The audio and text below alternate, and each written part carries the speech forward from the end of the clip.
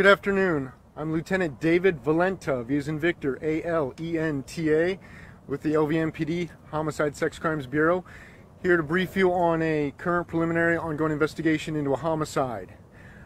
Metro Dispatch received a call at about 12:30 this afternoon indicating that a male had been shot.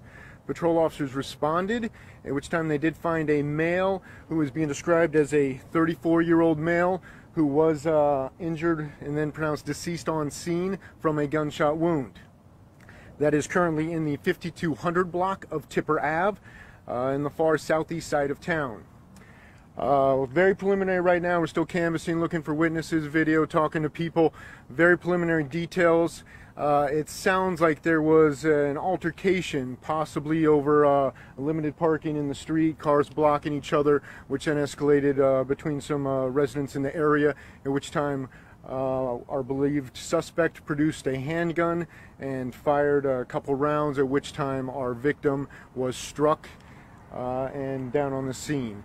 Our suspect has left the scene. We're still making attempts to thoroughly identify him before any apprehension. We encourage the public, as always, anyone with any information regarding this event, please reach out to Metro Police.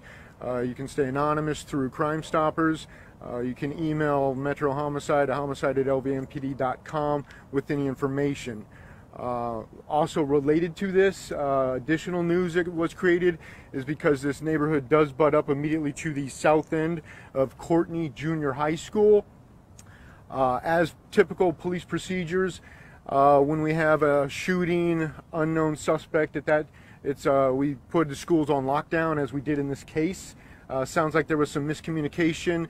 Some kids being immediately right outside had heard the gunshots. So between that confusion of calling to lock down a school, kids going inside saying they heard gunshots, somehow that got communicated through cell phones, text messages, into a possible active shooter. Police responded to that and proved that that was a miscommunication. There was no threat at any time at the school.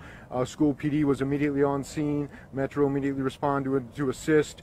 And everybody was safely accounted for and evacuated out of that school. So any concerns I can alleviate from the school, just a miscommunication, being immediately next to a crime scene where gunshots were heard.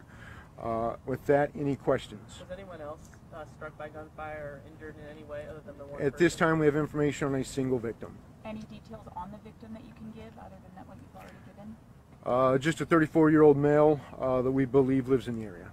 How many folks is living inside the residence? I don't have that information for you, sir. Is the suspect a neighbor to the victim? We believe it is somebody in the neighborhood. As far as immediate neighbor or how many doors down, I can't say, and that has not been 100% confirmed yet. Is the suspect known, or do you guys know who he is? Nothing has been 100% confirmed yet. Still ongoing, very preliminary. So I understand there were kids living inside the home. Were they injured at all? I have no information on kids. Was the gun recovered at the scene, or is it believed that the suspect still has Very preliminary. Still haven't even done search warrants. Still have to go everything. I cannot account for any handguns, any of that, which we hope to find after, search warrants.